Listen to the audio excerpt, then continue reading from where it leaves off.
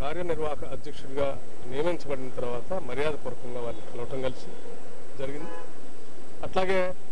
Congress party నిర్మాణ కార్యక్రమాన్ని working ప్రెసిడెంట్గా మీరు ఏ రకంగా పనిచేయాలనేటువంటి ఆలోచనలు సూచనలు కూడా దిశా నిర్దేశం కూడా సోనియా గాంధీ గారు చేశారు. వారి ఆలోచనకు అనుగుణంగా కాంగ్రెస్ పార్టీని రాష్ట్రంలో గ్రామ స్థాయి నుంచి బూత్ స్థాయి నుంచి కాంగ్రెస్ పార్టీకి సంబంధించినటువంటి ప్రధానమైనటువంటి పార్టీ నిర్మాణంతో పాటు కాంగ్రెస్ పార్టీకి అనుబంధంగా ఉన్నటువంటి సంఘాల నిర్మాణాన్ని కూడా బూత్ స్థాయి నుంచి రాష్ట్ర స్థాయి వరకు ఏర్పాటు చేయాల్సిందిగా వారి ఆదేశాలు ఇవ్వటం, దాన్ని తూచా తప్పకుండా అమలు చేస్తామని వారికి మాట ఇవ్వడం కూడా జరిగింది. తప్పనిసరిగా రాష్ట్రంలో ఉన్నటువంటి మా అధ్యక్షుడితో పాటు మిగతా పెద్ద నాయకులు అందరితో కూడా మాట్లాడి ఈ పార్టీ నిర్మాణం, ఆ నిర్మాణం ద్వారా జరిగేటువంటి ప్రక్రియ కార్యక్రమాలు అన్నీ కూడా రాష్ట్రంలో ఉన్నటువంటి ప్రజల పక్షాన్ని నిలబడే విధంగా కాంగ్రెస్ పార్టీని నిలబెట్టాలని చెప్పి మేడం సోనియా గాంధీ గారు కూడా వారు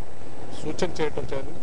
అదేవిధంగా కాంగ్రెస్ పార్టీ ఎప్పుడు కూడా ప్రజల పక్షాన్ని నిలబడేటట్టుగా పనిచేస్తుందని వారికి మాట ఇచ్చారు.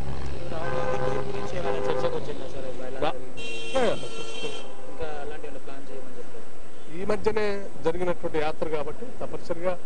రాహుల్ గాంధీ గారి భరోసా పాదయాత్ర, రైతు భరోసా పాదయాత్ర రాష్ట్రంలో ఉన్నటువంటి రైతులకి ముఖ్యంగా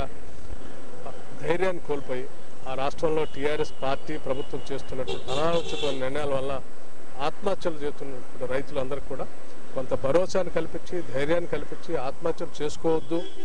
మీకు కాంగ్రెస్ పార్టీ నేను అండగా ఉన్నాను, భవిష్యత్ అంతా మీదే, తాత్కాలికంగా ఉన్నటువంటి ఈ నాయకుడు ఆ ప్రభుత్వం టీఆర్ఎస్ పార్టీ వల్ల మీరు రకరకాలైనటువంటి ఇబ్బందులు గురై ఆత్మహత్య చేసుకోవద్దని ఆయన చేసినటువంటి రైతు భరోసా పాదయాత్ర చాలా పెద్ద ఎత్తున రాష్ట్ర ప్రజానీకం పైన ప్రభావం చూపిందని మేడం దృష్టికి కూడా తీసుకెళ్ళడం జరిగింది. వారు కూడా రాహుల్ గాంధీ గారు పాదయాత్ర తర్వాత కూడా మీరు రైతులకి కాంగ్రెస్ పార్టీ అదే స్థాయిలో అదే రీతిలో అండగా ఉండే విధంగా కార్యాచరణ ప్రణాళిక తయారు చేసుకోవాలని చెప్పి సూచనలు చేయడం జరిగింది. మిగతాది అందులో